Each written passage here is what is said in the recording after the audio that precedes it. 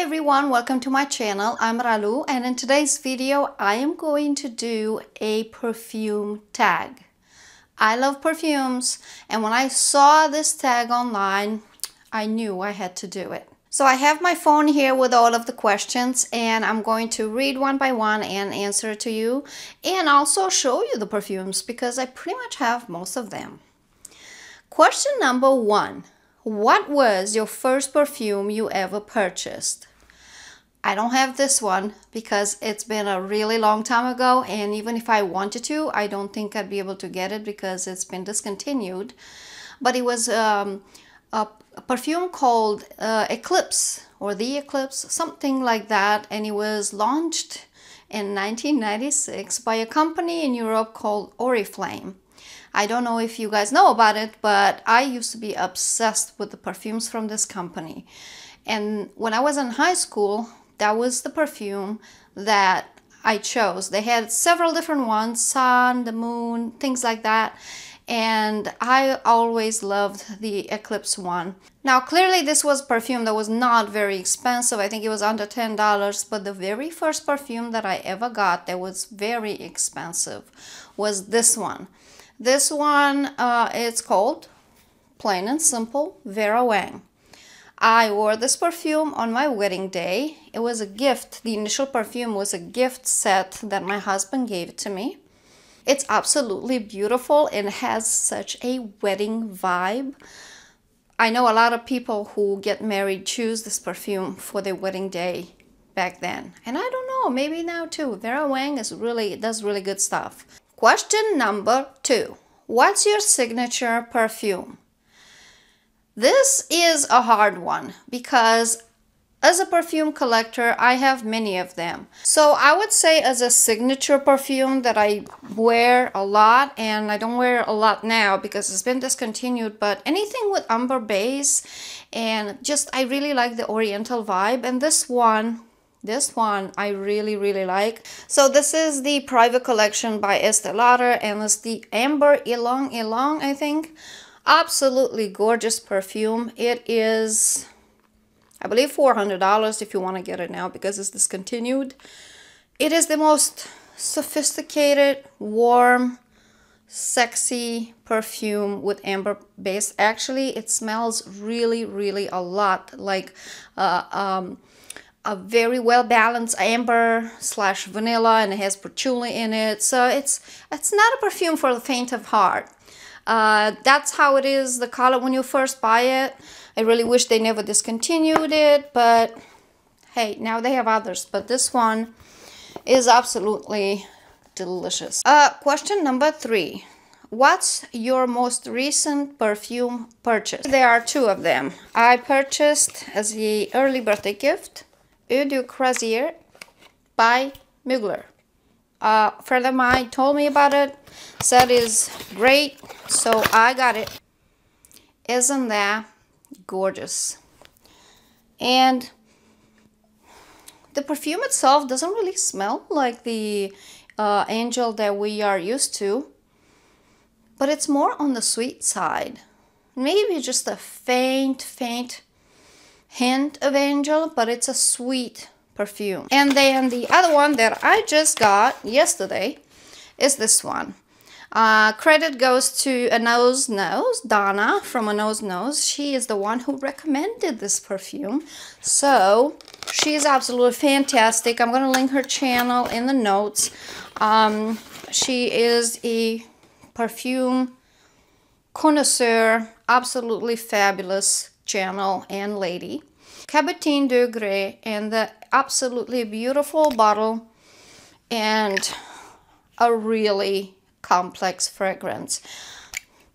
It smells like all kinds of flowers and just absolutely gorgeous. So glad to get it. So glad to get it. All right, question number 4. What perfume would you wear at nighttime or a date night? If I were to go to a date night with my husband, this is one that I would choose. Something sweet. Something sweet. This particular one from Bond number 9, he seems to really like a lot.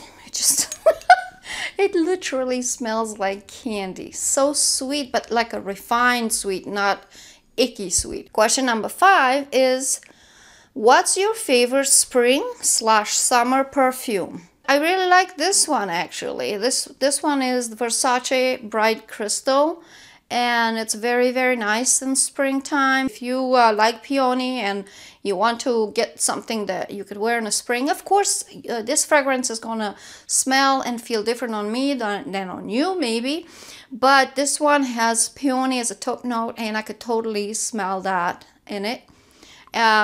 Another one that's really, really cool, that is a white floral. It's this one.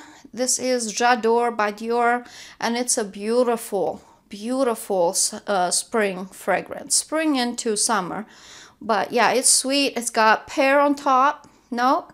So, and just mixed with vanilla. It's really, really creamy deliciousness.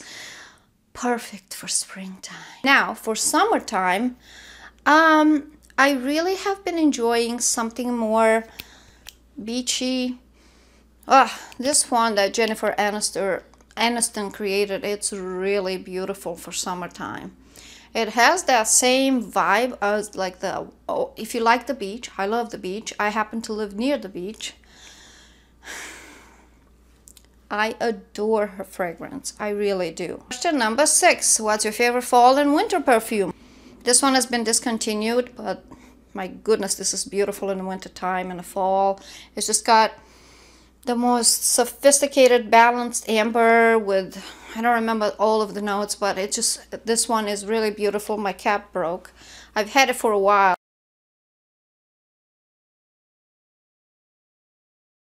This one is amazing in the winter.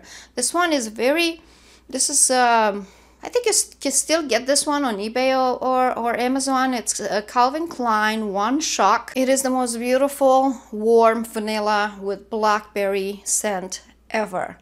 And somehow, so it's sweet, so somehow it really is nice in the cold weather. Question number 7. What is your favorite scent category? Fruity, floral, fresh, oriental, woody. Oriental for sure. Amber, patchouli base, sweet oriental are amazing, but definitely oriental. Question number 8. What perfumes are you currently lusting after? Well, there's a few because I don't have enough, but there's a few. I really want to get the Yes I Am because I love perfume and I love makeup, and that needs to happen. I have a list, you know. What I have right now is I want the Yes I Am by Cacharel. Yes I Am Pink. I want them both because, yeah. And oddly enough, I have Hypnotic Poison, but I don't have Poison Girl Eau de Parfum, and I would like to have that.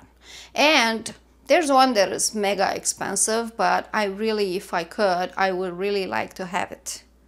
And it's from House of Sillage, and this perfume looks unbelievably beautiful, and it's just more than a perfume. It's almost like a centerpiece. It would be like a centerpiece. And Lisa D1 was talking about it. She received it from them, and ever since I saw her, I immediately went to the website, signed up for the subscription, and I'm definitely, they have discounts once in a while, and I'm definitely going to keep my eye on that one because it's absolutely beautiful. I don't remember the name, but I'll put it on the screen. It's really, it's something else. It's definitely a collector item, and it's on my wish list. Moving on. What fragrance cologne do you like on your significant other? The one that I love is the one by this one by Versace. Eau de Parfum doesn't have a, I think the name is just Versace. That's it. But this is it. This is it. Every time he wears it, I really, really like it. It's very fresh, very clean. It has that kind of ice fresh kind of tint. Nice perfume. I love when he wears this one. Thanks so much for watching, guys. Don't forget to give the video a thumbs up, subscribe, and I'll see you in the next one. Bye!